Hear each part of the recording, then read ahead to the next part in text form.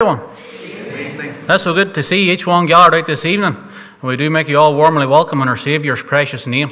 And also to those that are joined with us online, we're thankful for you joining with us tonight, and we trust that each and every one will know the blessing of the Lord as we meet together around His precious word. It is so good to see so many out tonight. You've pulled yourself away from the turkey sandwiches and the Quality Street. It is also good to welcome again our brother John Weir. And it's hard to believe that this is John's fourth week with us. And we've been blessed by his ministry to us in the past weeks. And we look forward to what John has to bring to us tonight as well. So John, you're very welcome here again this evening.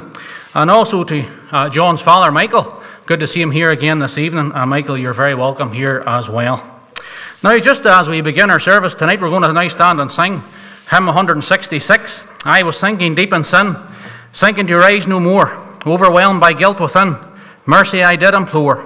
Then the master of the sea heard my despairing cry. Christ my Saviour lifted me. Now safe am I. So after the introduction, we'll stand to sing, please. I was sinking deep in sin.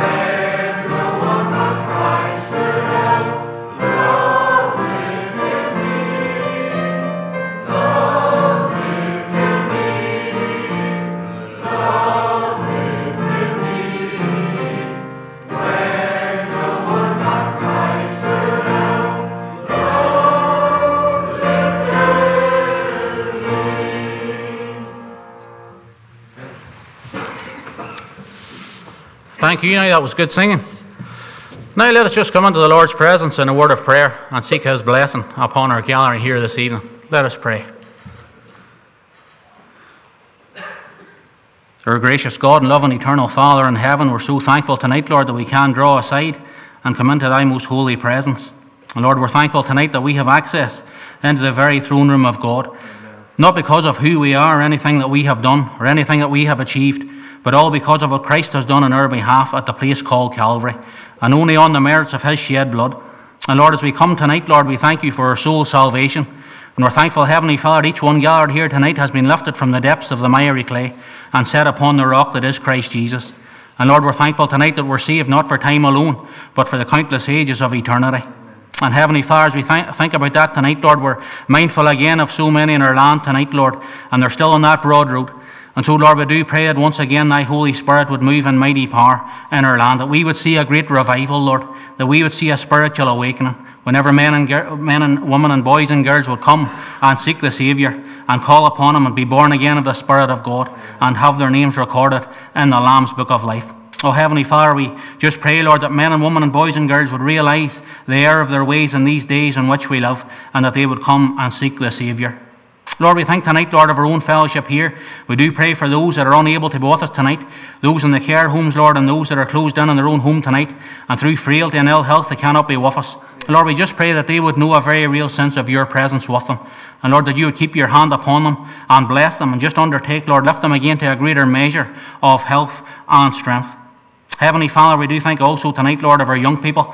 We just pray for them, Lord, as they would just seek, Lord, to stand strong for you in these days in which we live.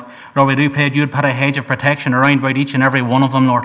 And Lord, in the next week, Lord, as they would go back to school, Lord, and maybe back to university, we just pray, Lord, that you would help them, Lord, to take a stand for you. And Heavenly Father, their friends, their teachers, Lord, would see there's something different about them. And Heavenly Father would realise that it is the Lord Jesus in their life, and that they too can have Him as well if they would come and accept Him as their own and personal Saviour. Lord, for ourselves tonight, Lord, we just thank you, Lord, how we're able to meet here, Lord, without fear of attack or persecution. And Lord, we thank you, Heavenly Father, for Thy word tonight. And Lord, we're thankful to have it in our own language, that we can open it up tonight, Lord, and study it. And so, Heavenly Father, we just pray that we would know the help of God, the Holy Spirit, tonight. We pray, Lord, for our speaker tonight. We just thank you for John. We thank you, Lord, for saving him. And Heavenly Father, as he goes about seeking to serve you, Lord, day and daily, and seeking to win souls for his Saviour, we just pray, Lord, that he again would know that indwelling power of the Spirit of God. So, Lord, as John has the responsibility tonight to open up the Word of God, and we just pray, Lord, that he would know your help, Lord. So, Lord, just continue with us and bless and undertake, and we will return unto thee all the thanks and all the praise and all the glory, for as thou alone art worthy. In Christ's name we pray. Amen and amen. Now then, just some announcements then. Saturday night is New Year's Eve, and remember we have our watch night service, and that begins at 10:45 for a cup of tea. And then at 11:15 our programme begins. So do endeavour to join with us on Saturday evening for our watch night service here in the church building. Then this coming Sunday, the 1st of January, we have our brother Craig Dennison coming to us, and he'll be here at 11:30 in the morning for the ministry of God's Word and for the breaking of bread, and then also on Sunday evening for the gospel service. And do remember that both services are preceded by a time of prayer in the room upstairs. And then also we have our prayer times each Sunday, 8:20 via Zoom, and also 9 a.m. here in the church building. Then a reminder that next week sees the beginning of our week of prayer. That begins on Monday the 2nd right through until Friday, and that begins each evening at 7:30. And each night one of our own brethren here will be bringing a short message from God's Word. So do endeavour to join with us in our week of prayer. There's plenty to pray about, and much that needs the prayers of God's people at this time. So do endeavour to come along each night and support that. Now, I think that is all by way of announcement, and they're all made in and subject to the sovereign will of the Lord. So I'm going to hand over now to John, and John is going to bring us a message now from God's Word. Thank you, Jason. God bless. Thank you. Evening, everybody. Lovely to be back with you again tonight. Thank you, Jason, for the warm words of welcome. And it's just a privilege to be in God's house with the Lord's people to open up the Scriptures. If you have a Bible, let's turn to the book of 1 Thessalonians, please, in chapter 5. 1 Thessalonians in chapter 5. And we're going to read from verse number 12. 1 Thessalonians chapter 5, reading at verse number 12. Seeing this is the last Bible study prayer meeting of the year, I want to just speak tonight on being thankful as we reflect back on 2022, about why even as we pray tonight that we should be thankful. And I was reading this article recently. If you have food in the fridge, clothes on your back, a roof over your head, and a place to sleep, you're richer than 75% of the world. If you have money in the bank, your wallet, and some spare change, you're among the top 8% of the world's wealthy. If you woke up today with more health than illness, you're more blessed than 1 million people who will not survive this week. If you have never experienced the danger of battle, the agony of imprisonment or torture, or the horrible pangs of starvation, you're more blessed than 500 million people who are alive and suffering. And this article said that if you can read this message, you're more blessed than 1 billion people in the world who cannot read it at all. And that's what I want to consider tonight. Why, as God's people, should we be thankful? So let's look at 1 Thessalonians 5, reading at verse 12. Paul here writes, "And we beseech you, brethren, to know them which labour among you, and are over you in the Lord, and admonish you, and to esteem them very highly in love for their work's sake, and be at peace among yourselves. Now we exhort you, brethren, warn them that are unruly, comfort the feeble-minded, support the weak, be patient toward all men. See that none render evil for evil unto any man, but ever follow that which is good, both among yourselves and to all men. Rejoice evermore, pray without ceasing, in everything give thanks, for this is the will of God in Christ Jesus concerning you. Quench not the spirit, despise not prophesying, prove all things, hold fast that which is good, abstain from all appearance of evil, and the very God of peace sanctify you wholly. And I pray God your whole spirit and soul and body be preserved blameless unto the coming of our Lord Jesus Christ. Faithful is he that calleth you, who also will do it. Brethren, pray for us, and greet all the brethren with a holy kiss. I charge you by the Lord that this epistle be read unto all the holy brethren. The grace of our Lord Jesus Christ be with you. Amen." So we'll stop there and keep your Bibles open, and may the Lord, as always, add a blessing to the reading and preaching of his word. Let's pray. Lord, we just pray now as we come around your word for these next few minutes that you'll just settle our hearts after another busy day. We do thank you, Lord, for the privilege of being in your house tonight.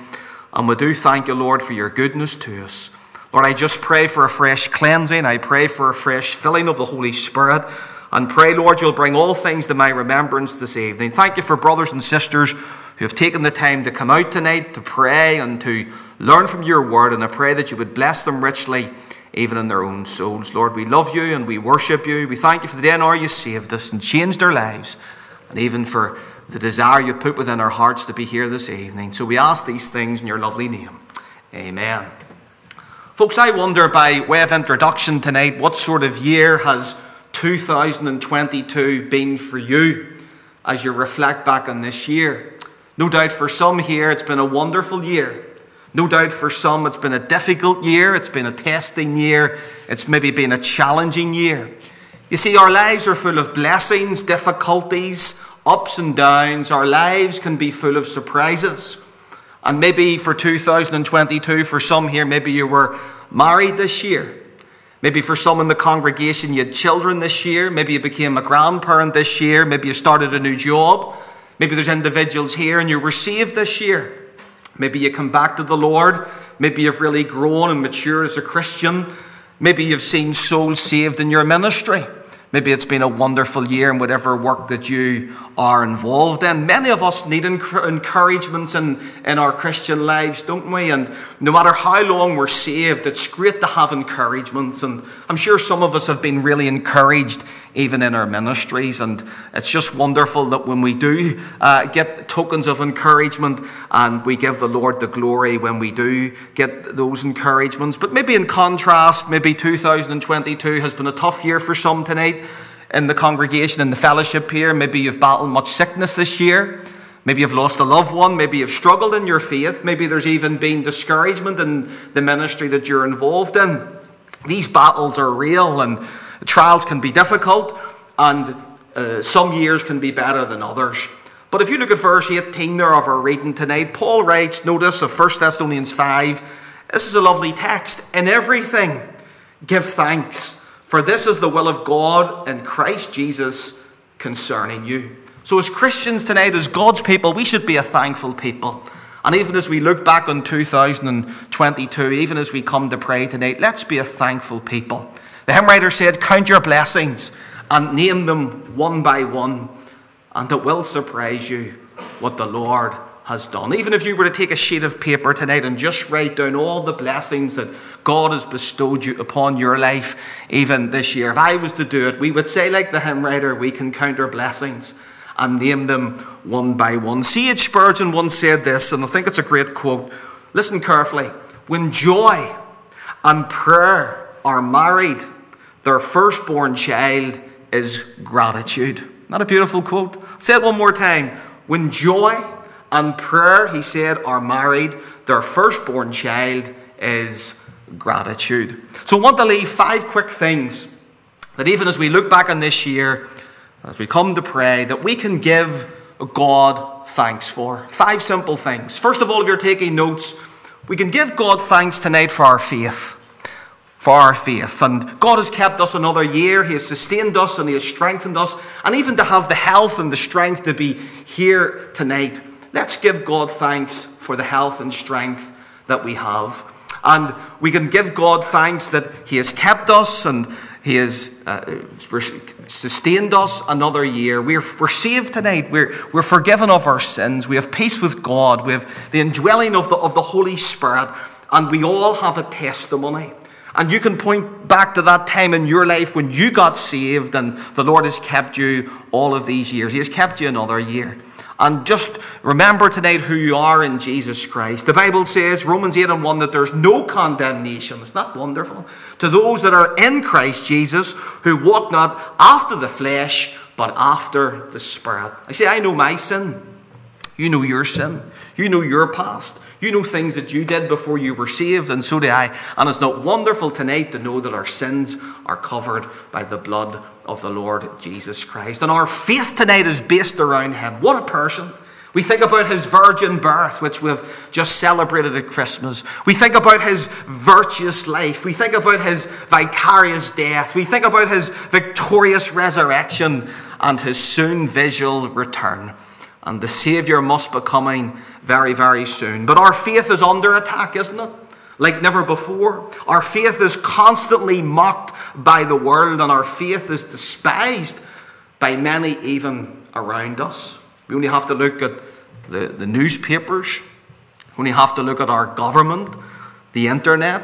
We only have to look at social media, television programs. The majority have no time for the gospel. There's a great falling away. And there's a great decline in church attendance, isn't there? And we need to pray much that God again will have mercy upon us.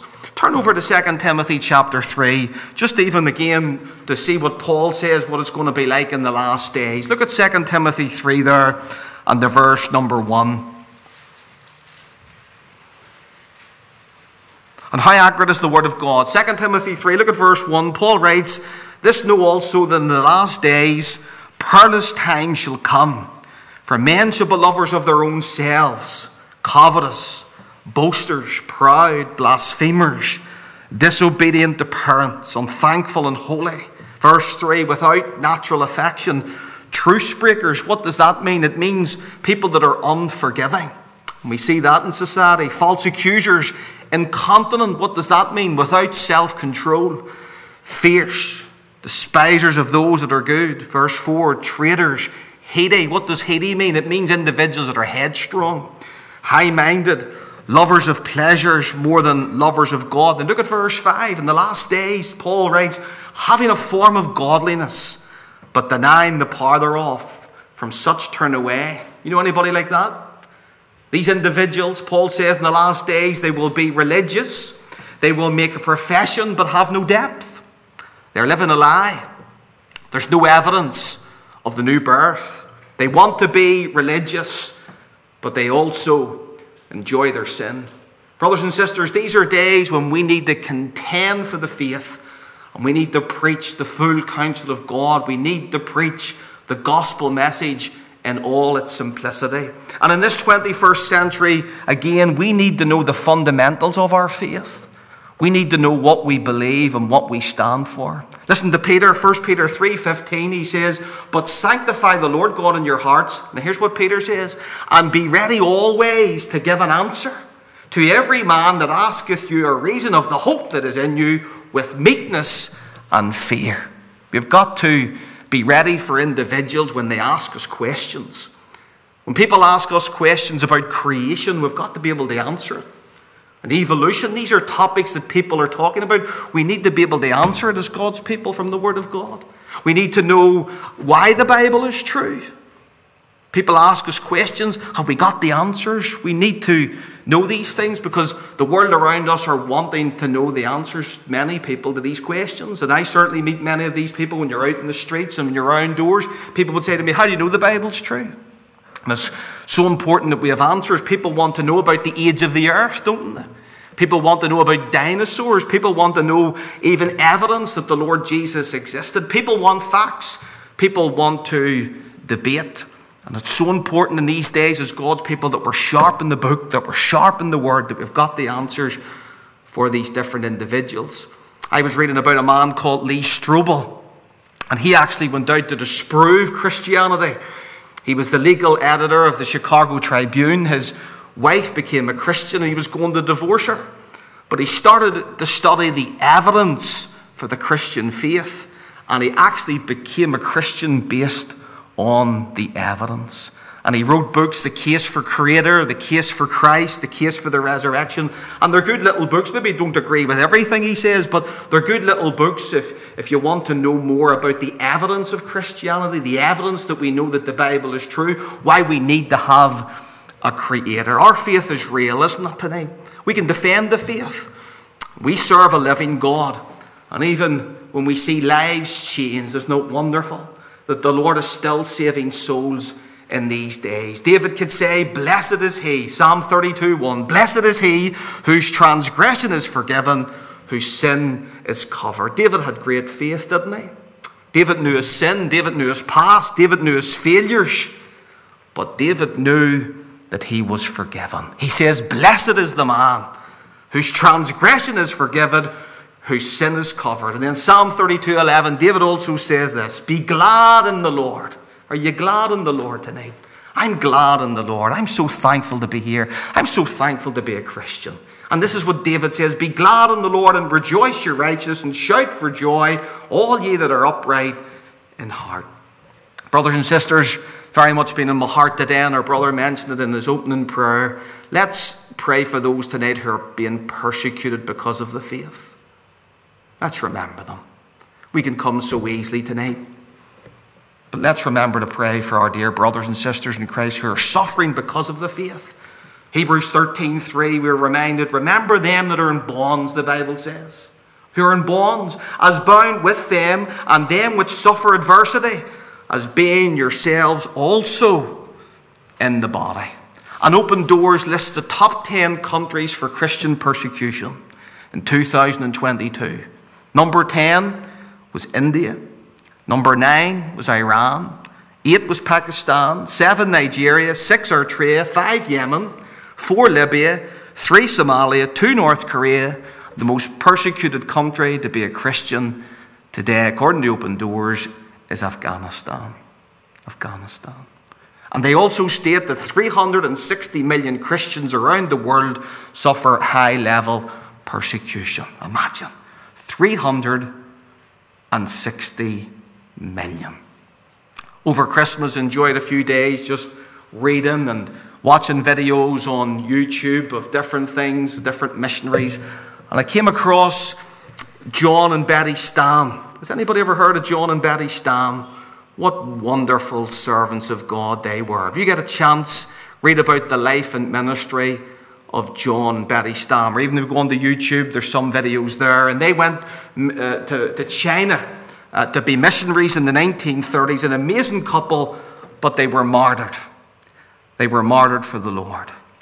And isn't it amazing that Betty Stam wrote this poem just before she was martyred. And little did she know that she was going to be martyred, but it just the way it happened. But listen to the words she penned, and this really touched my heart. Just before her death, she penned these words: "Lord, I give up all my own plans and purposes, all my own desires and hopes, and accept thy will for my life. Would you say that tonight as you pray? Could I say that tonight? She said this, I give myself, my life and my all, utterly to thee, to be thine forever. She said, fill me, oh, what challenging words. Fill me and seal me with thy Holy Spirit. Use me as thou wilt, and send me where thou wilt, and work out the whole will in my life at any cost, now and forever. Not amazing? That's challenging. There was a man and a woman, a married couple, a young married couple, who were willing to go and reach people that had never heard the gospel. And they became martyrs. But their life and their legacy and their testimony lives on, and many have been inspired through them, and many have went to the mission field. John and Betty Stam. We can give God thanks then for our faith. Secondly, tonight as we pray, we can give God thanks for our families. And I can see some of you smiling, saying you don't know the type of family that I have, maybe. You're glad to see your families at Christmas. You're glad to see some of your families, but Christmas Day is nearly enough, isn't it? You're glad to then to get back to your own wee place again. But we can give God thanks for our families. And God has been good to our families even as we look back on this year. And we must remember that the family unit is God's plan. The family unit is God's way.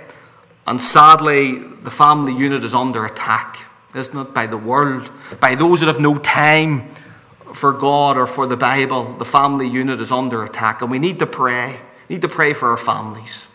And isn't it lovely tonight that the Saviour knows what goes on within families? He lived in a family. He knows all about family life. Matthew 13:55 tells us that Jesus had 4 brothers. We're told, is not this the carpenter's son? Is not his mother called Mary and his brethren? We have James and Joseph and Simon and Judas. And then Matthew 13:56 tells us that he had sisters, but they're not named or numbered. So maybe tonight in your family there's trouble. Maybe there's sickness, maybe there's problems, there's great trials. Isn't it lovely that we can pray to a Saviour who knows all about family life? And as we pray tonight, let's pray that this coming year will be the year when our families are saved. I would say tonight, with all unsaved loved ones, maybe for you, you're praying for your son. Keep praying for him. Maybe you're praying for a daughter, maybe a husband, a wife, grandchildren. Keep praying for them, and don't be preaching at them all the time. Just live your life in a way before them that they know that my dad's a man of God. My mother's a woman of God. Just keep praying for them. And every now and again, when you get that opportunity, maybe invite them along to something, or maybe give them a CD, or maybe give them a little gospel track. And let's pray that God will work even this year. Do you remember Andrew was the one who reached Simon Peter? John 1:41, we are told that he first findeth his own brother Simon. I love that little word there, that he findeth. Andrew went out of his way to reach his brother. He first findeth his own brother Simon, and saith unto him, we have found the Messiah, which is being interpreted to Christ. And without Andrew, there would be no Simon Peter. Peter was the preacher, and Andrew was the personal worker. Not everybody's a preacher, not everybody's a personal worker, not everybody's a missionary, but isn't it lovely that we have all a different gift, and we can all bring people to the Lord. And let's encourage our children and our grandchildren tonight. Let's encourage them even to go into the work of the Lord. Let's encourage children or grandchildren to be missionaries or pastors or evangelists or Sunday school teachers. Let's encourage them to go into the Lord's work. Did the Lord not say, Matthew 9:38, pray ye therefore the Lord of the harvest, that he will send forth labourers into the harvest? And brothers and sisters, can I say tonight, always guard the family altar. Guard the family altar. Sit down with your children and your grandchildren and read and pray with them. And set them that example in the home. There's a wee family that come to a lot of missions I would do up around County Down. And I think very highly of them. And I know a certain time at night not to ring them, because they're sitting as a family praying. The husband, the wife, the 3 children, they're praying. And I know the time that they pray, and I know don't be ringing them at that time. And sometimes maybe if I've forgotten, the phone doesn't answer. And then he would ring me back, Noel would ring me back, and he would say, John, we're having our family altar. Isn't that lovely? And I trust that you have that family altar. And if not, maybe you don't have that family altar in your home. Why not from next year onwards say, right, we're going to pray together as a family. We're going to read together as a family at some part of the day and bring our needs to the Lord. Colossians 3:20, we read, children, obey your parents in all things, for this is well-pleasing unto the Lord. Ephesians 6:4, we're told, and ye fathers, provoke not your children to wrath, but bring them up in the nurture and the admonition of the Lord. And it's wonderful to have a family altar. You're listening, wonderful. We can give God thanks as we pray tonight for our faith and our families. Thirdly, we can give God thanks for our friends, can't we? And having good Christian friends is wonderful, and that's a blessing of the Lord. And maybe even this year God has brought maybe good people into your life. And that's one lovely thing about the job that I have, is I travel around different churches and different halls and meet so many Christians in so many places. You meet some wonderful friends. You meet some wonderful Christian people. And I thank God for those in my life who I count as close friends.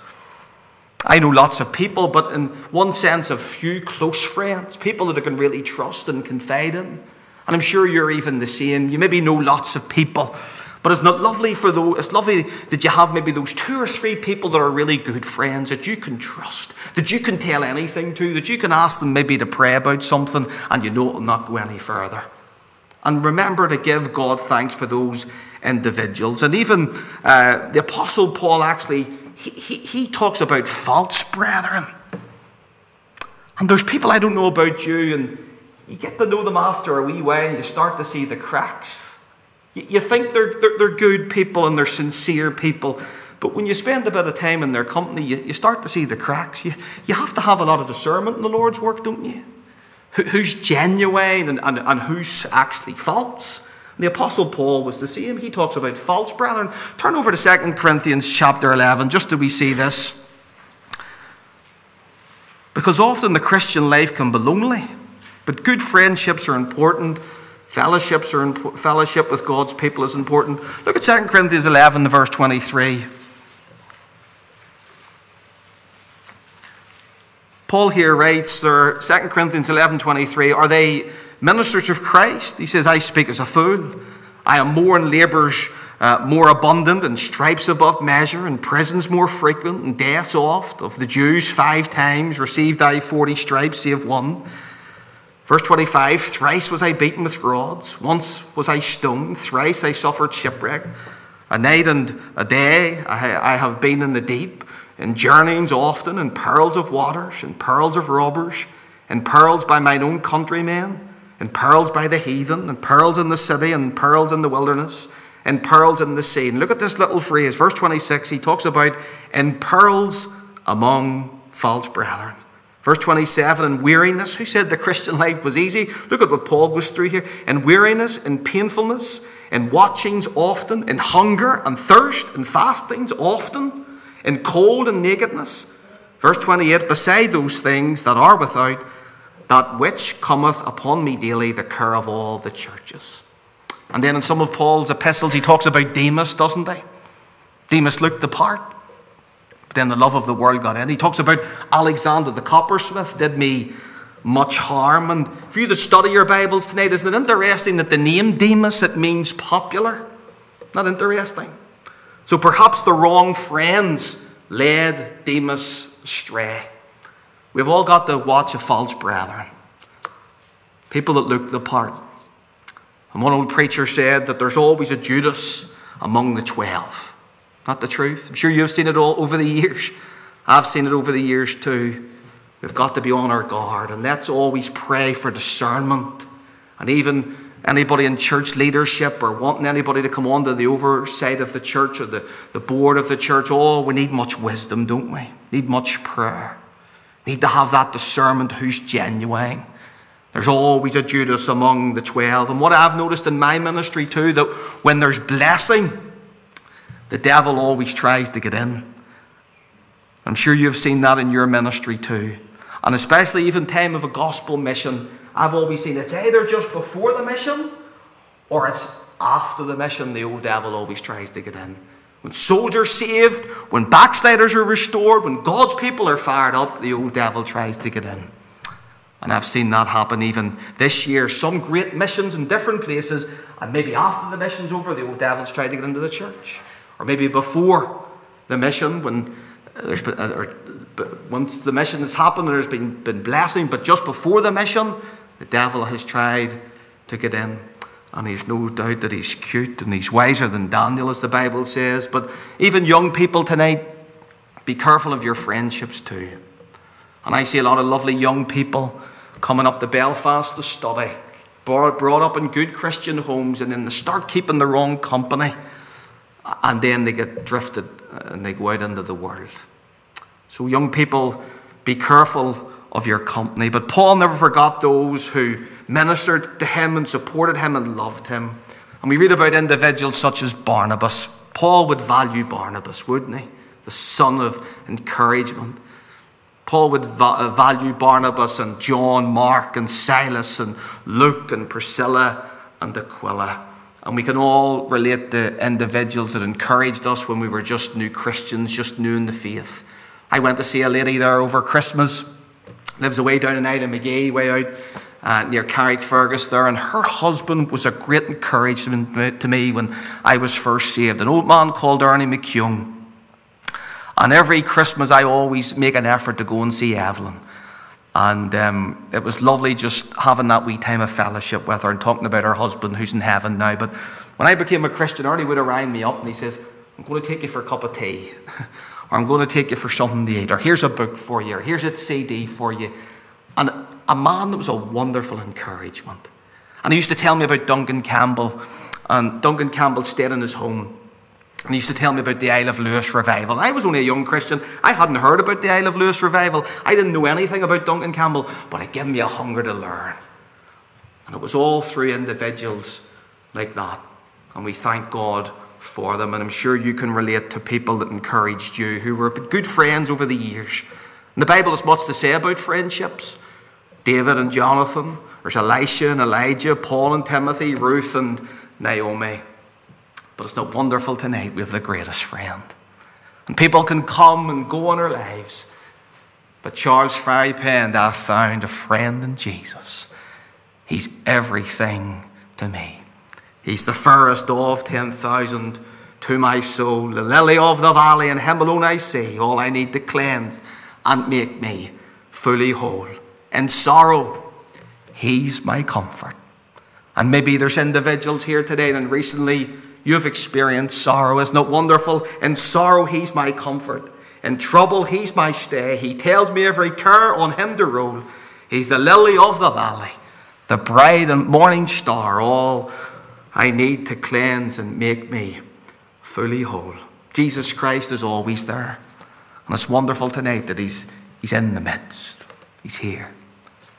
And he's got that great promise, haven't we, with the 2 or 3 are gathered together in my name. He says, I'll be in the midst. And often we can come to meetings and we can say, how many was out the night? How did the meeting go? There was such and such a number out. But listen, if he's here and his presence makes the feast, that's all that counts. And I want to know more of his presence in my life. I'm sure that's the desire of your heart this evening. Moving on quickly, we can give God thanks for our faith and our families and our friends. Listen, as we pray tonight, we can give God thanks for our finances. God has blessed many of us in 2022, hasn't he? As we look back at this year, I'm sure if some of you were to come up maybe and give a wee word of testimony how the Lord has blessed you this year, I'm sure you could say that God has provided your every financial need. Maybe you had bills to pay. Maybe you had things to get for children or grandchildren, heating your home, paying for things here in relation to the church. The Lord has been faithful. And Paul again tells us, Philippians 4:19, but my God shall supply all your needs according to his riches and glory in Christ Jesus. It was David that said in Psalm 37:25, I have been young and now I am old, yet have I not seen the righteous forsaken, nor his seed begging bread. Isn't it wonderful tonight? The Lord has kept us another year. He's provided everything for us. As I told you one other week, I just live by faith, and I can look back to this year and say that the Lord has met my every need. I have a roof over my head tonight, a warm bed to go home to, shoes on my feet, food in my cupboard. He's a wonderful Saviour indeed. Let's keep the balance with money. Sadly, many today, even among God's own people, are driven by money, aren't they? Many want a bigger house, a bigger car, all these things, more holidays. And the Lord just gets the leftovers of our lives. Let's keep the balance. Let's not get into debt too. Many of God's people would ring me and they're in debt financially. But let's always keep the balance with money. Again, Paul tells Timothy, 1 Timothy 6 verse 6, but godliness with contentment is great gain. For we brought nothing into the world, it is certain we can carry nothing out. Having food and raiment, let us be therewith content. Even John the Baptist. John the Baptist didn't have much of this world's goods, did he? He lived in the wilderness. He ate locusts, wild honey. He wore camel skin clothing. What was Jesus' verdict of John the Baptist? There's none greater born among women. Where would John fit in the churches today? But all John the Baptist, in the Lord's eyes, there was none greater born among women. Brothers and sisters, can I remind us, those that are involved in the Lord's work, listen, we don't need to beg for money. You'll never hear me begging for money. We don't need to beg for money. The Lord knows everything that we have need of. And I'm sure over the years you've had workers from every home crusade. What a ministry that is. And in 2017, I went onto their website. Do you know what their income was? £3,237,824. And they never beg for money. And every year they print 1,300 tons of literature, and it goes all over the world. And the first person that ever took me to the factory was old Ernie McCune, who I mentioned earlier, that old man that took an interest in me. And I remember him taking me out to the factory as a young Christian and showing me the work. Have you ever been? Hands up who's been to the factory in Canallan. Yeah, maybe half of you. If you ever want an outing someday, get a bus and book it and go up to the factory out in Canallan, and it's a miracle. It's a miracle of God, and there's maybe near 30 workers, and it's just a faith ministry. It's run completely by faith. And to think in 2017 the income was £3,237,824. Wonderful. No wonder Hudson Taylor could say, God's work, done in God's way, never lacks God's supply. Listen, a rich man is someone who carries the presence of God. You get that? A rich man, a rich woman, a rich young person is someone who carries the presence of God. Do you ever spend time with somebody, maybe in your home, and you know that you've been in the presence of God by their company? They're special. You just know that they're in touch with the Lord, that they've been with Jesus. That's a rich man. That's a rich woman. And I trust that when people spend time with me, people spend time with you, to be able to say, there's a man that knows the Lord. There's a man that has prayed and has spent time with the Lord today. Oh, that there's a fragrance about that man. There's a fragrance about that woman. They're special. Maybe don't have much of the world's goods. Maybe just live in a wee humble house somewhere. Maybe just drive a wee humble car. Maybe haven't much money in the bank. But listen, inside them is treasure.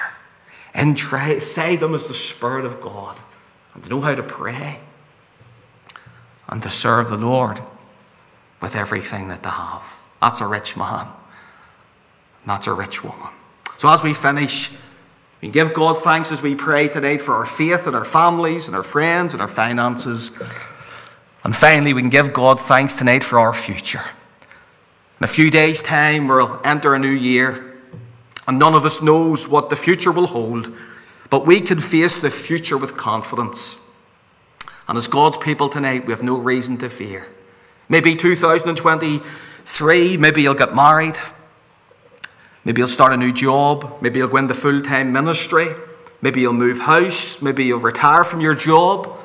Maybe sickness will come your way. It might come my way. Maybe sickness will come my way. Death could come my way. It could come your way.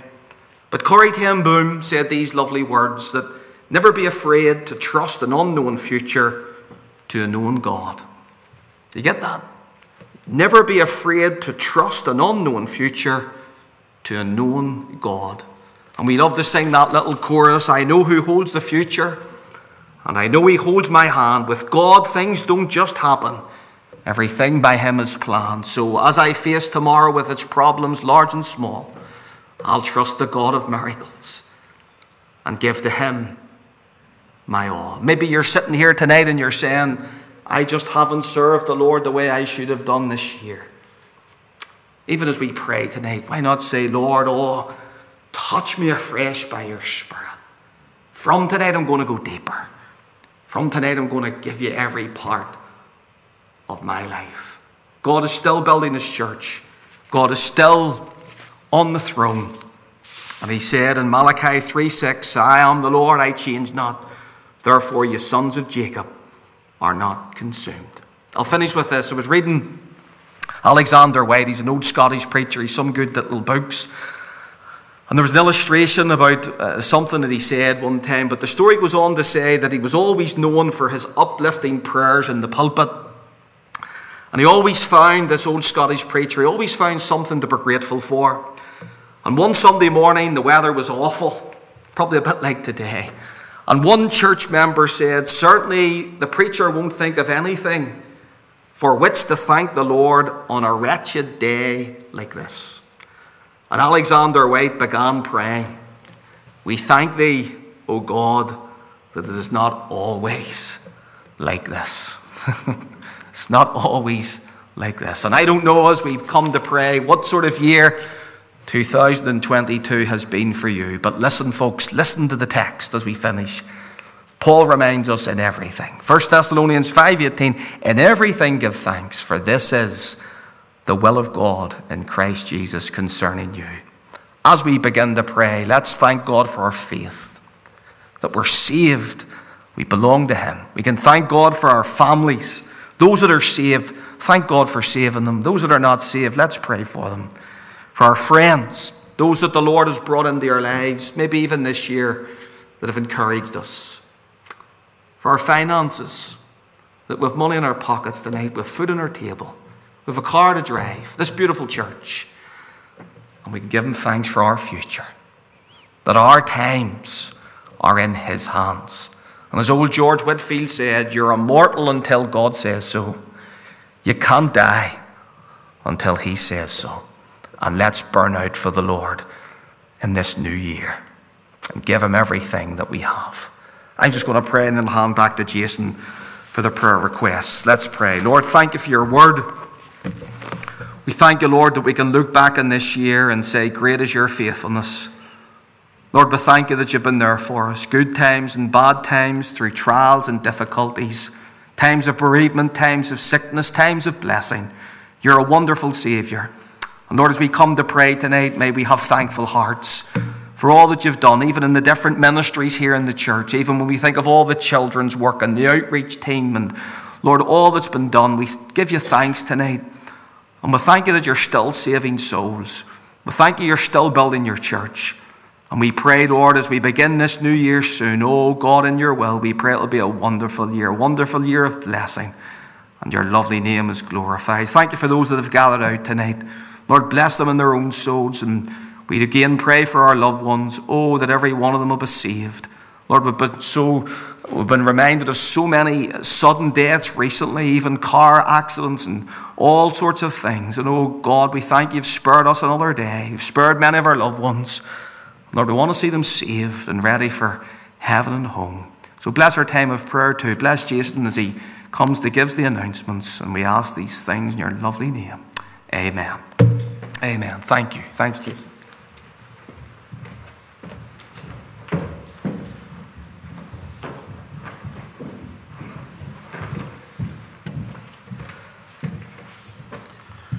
Well, thank you, John.